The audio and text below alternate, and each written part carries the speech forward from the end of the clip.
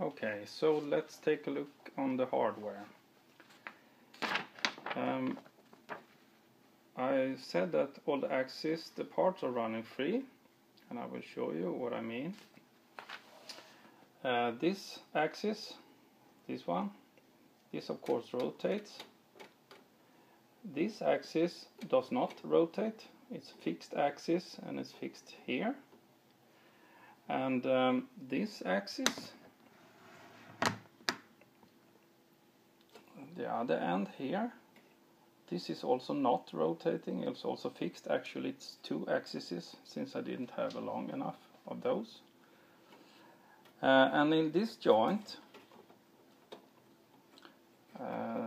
this part is free to run, and also this is rotating in the joint up here.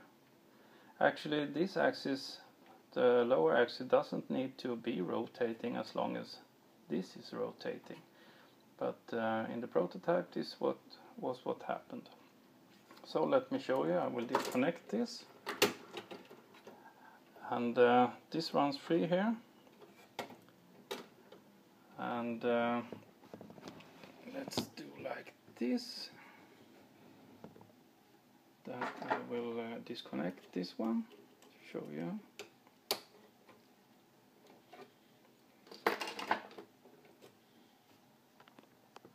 And this just moves around like that, and by moving the weight will make the rotation. So the upper weight is making the rotation by falling, and it will bring the second weight with it. And maybe I will have time to show you this, since I'm just pivoting the top of this. The weight will make the disc here and the bottom axis to rotate.